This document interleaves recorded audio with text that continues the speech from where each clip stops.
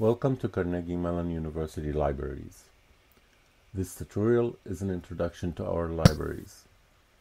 Whether you are new or returning to Carnegie Mellon University, upon completing this tutorial, you should be able to successfully navigate our library website and locate information on our locations, hours of operation, collections, research support, and other services. Our Pittsburgh campus has 4 library locations that house collections in various subject areas. Hunt Library, the building between Dietrich and the College of Fine Arts, houses arts, humanities, and social and applied sciences.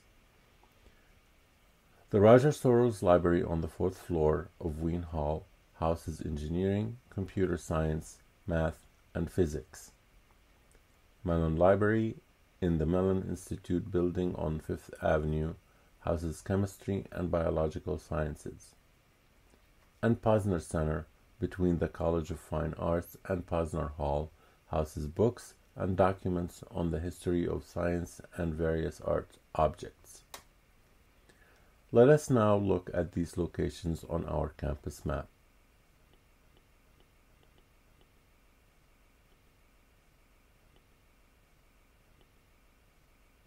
You can start by authenticating yourself as Carnegie Mellon University affiliate.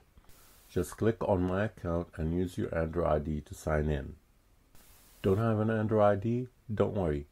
You can still get a login, but you may not have access to all of our full-text resources.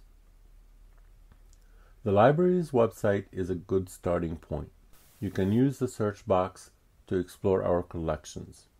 Watch our Using Databases or Research Guides tutorial for more information. You can find the library's hours, get help from us, or use quick links to discover more services. From quick links, you can access databases, e-resources, and tools. Search for journals and newspapers. You can find instructions for connecting from off-campus. Find a librarian or a subject specialist for help with a specific topic. Access research guides to help you select databases and resources, or learn how to reserve one of our study spaces. Need additional help? Please remember that you can use Ask Us to reach us via email, chat, text, or make an appointment.